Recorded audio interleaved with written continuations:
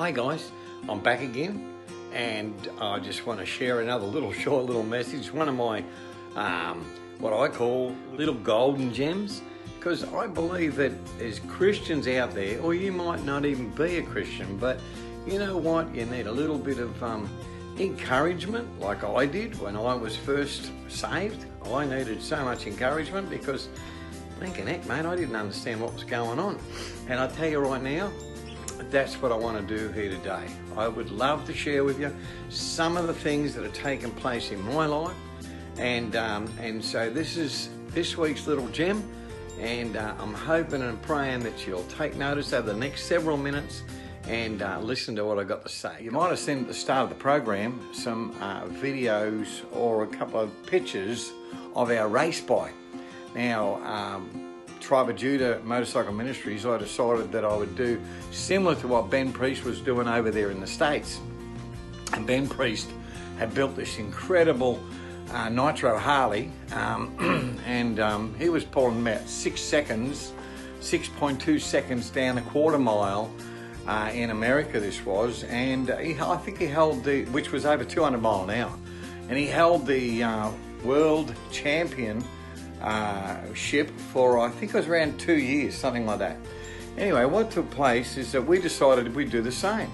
So I looked at getting a bike, finding out how much. Boy, they're expensive.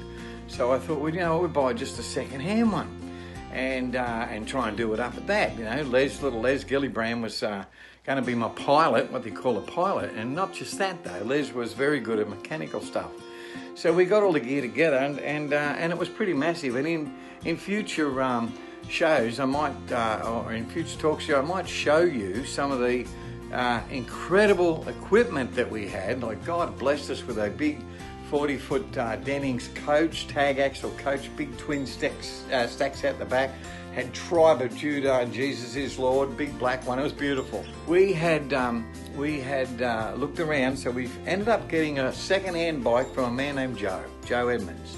Now Joe was a typical normal, you know, Harley guy, and we went over to, and I think we paid like 10 grand or something for this second-hand Harley Davidson that we were happy with. We knew we had to do it all up and do the gear with it. So, you know, Les and I picked the bike up, took it back to our workshop, and we started working on this thing, you know, to promote Jesus down the racetrack. You know, I used to go down there and I'd see Jack Daniels racing, you know, and these huge B-dubs and stuff like that, big trucks. And I thought, why can't we do it in the Lord? Why can't we have Jesus is Lord, you know? And anyway, so that's what we decided to do, and that's what we'd have done.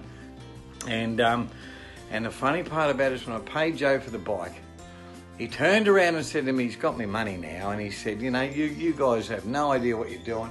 You won't even get this thing down one half of the track, you know. And I said, well, you know, well, I believe it will. He said, I'll bet you $1,000 that you'll not even get it down to half the track. I said, fair enough.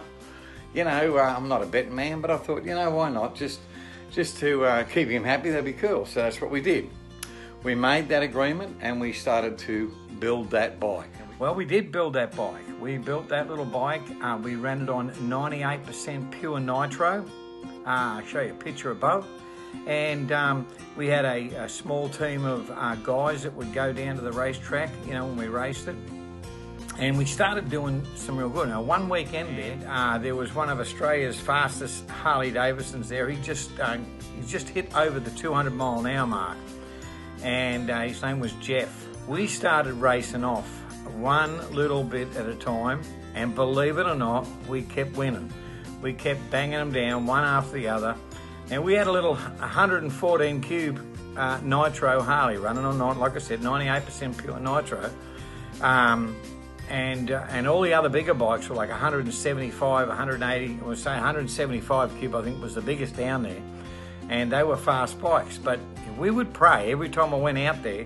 I'd pray Psalms 91, that he who dwells in the secret place of the Most High will abide under the shadow of the Almighty. And I would go right through that whole psalm, over Les, over the whole team, to make sure that we're all protected when we go out there racing, and that we'd have no accidents, and that God would give us favour. Psalms 5:12 says, I'll encompass you with a shield of favour. Favour shall surround you. So I'd call that in.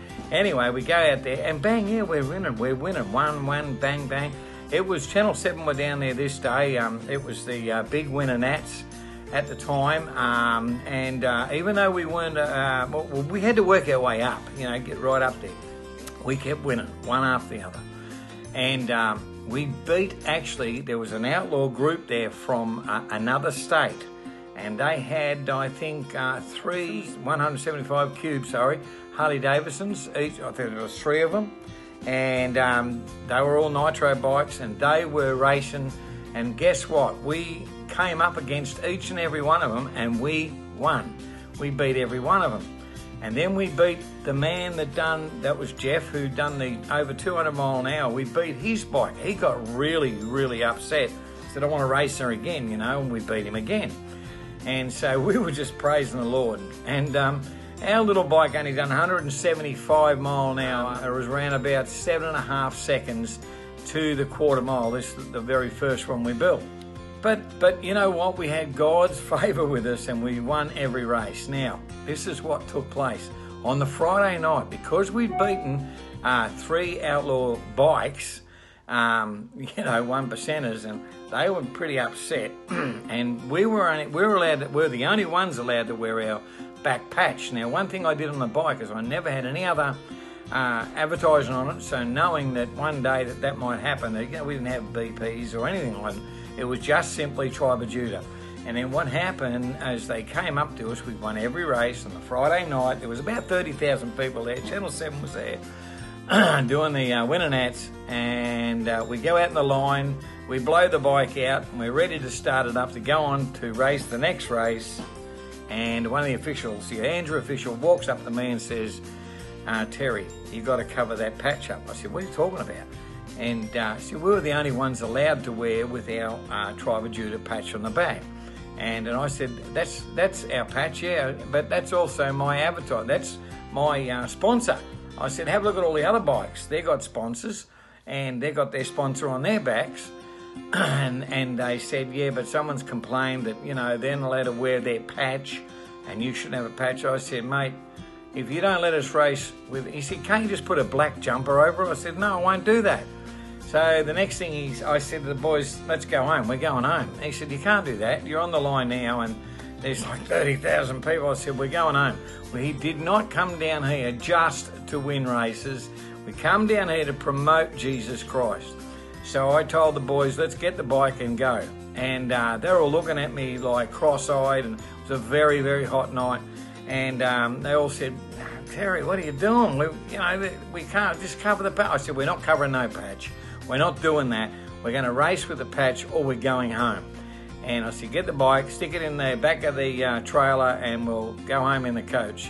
So what happened, I go over, they get the bike, they tow it back with a 4-wheeler, and they start packing everything up. And I'm just in my coach, and I'm walking up and down inside the coach, and I'm praying. Lord, your word says in 2 Corinthians 2:14 that you'll always cause me to triumph. Your word says, Lord, I just kept going through the scriptures, you know, that no weapon formed against me will prosper. And I said, a weapon is formed, but it can't prosper. It's in the end of Psalms 91. And so I just kept claiming hold of the promise, especially 2 Corinthians 2:14. And I'm just walking up and down the air-conditioned coach inside, just praying while the boys are starting to stack everything away. And I get this knock on the door. And I open the door, and it's 3 Andrew officials. And they said to me, look, can you prove that this is your bike, you know, that you're a church? And I said, of course I can, but not tonight. I can only do it in the morning. They said, look, all right, we're going to allow you to race again. And I said, with my patch on? He said, yes, with the patch. So we took it out there. Now, here's the funny part. We go out to the line again. There's 30-odd thousand people watching. They're all cheering on with the tribe because we hadn't lost the race. And the funny part about it is the next man that I had to race, or we had to race, was Joe Edmonds. He's the guy that sold me the bike. He's the guy, I mean, I don't make this up. This is just the way it all happened. And he's the same guy that turned around and went right against us because we were Christians, and laughed at us and called us pedophiles and all those sort of things, like unbelievable stuff. And we just kept being nice to him. Well, we're up against him. We're going to race this man himself. And so, we bloated both bikes out, put them on the line, and the lights go green, and bang, we go away, and guess what? We won. Praise the Lord. Let me tell you something. If you keep claiming God's word, I can't go through it. We haven't got the moment, the time to tell you exactly every little tiny detail it went.